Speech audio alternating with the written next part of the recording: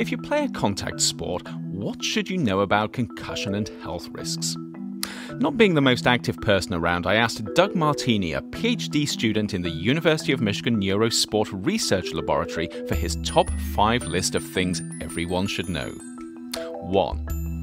If you've potentially suffered a concussion, you should get an early and accurate diagnosis. If you don't, you run the risk of prolonging symptoms like headache, dizziness, and confusion.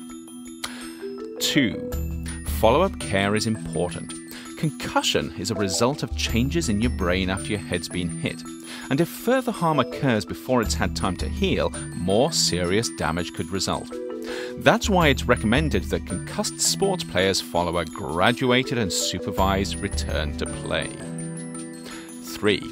It's not yet clear what the long-term health impacts of concussion might be, but there are indications that multiple concussions aren't necessarily good for you.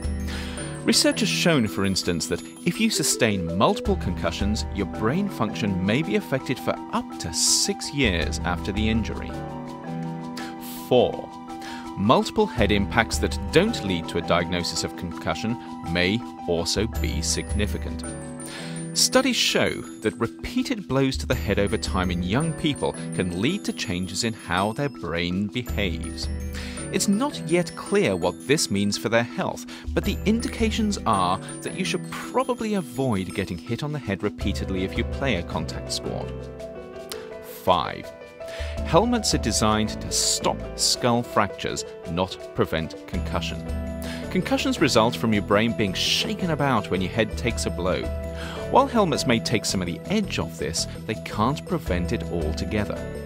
Because of this, efforts to reduce concussion-related health risks include changing how athletes behave on the field and introducing better ways of managing and caring for their health. For more information on concussion and contact sports, please do check the links in the blurb below, and remember to let us know what you think in the comments.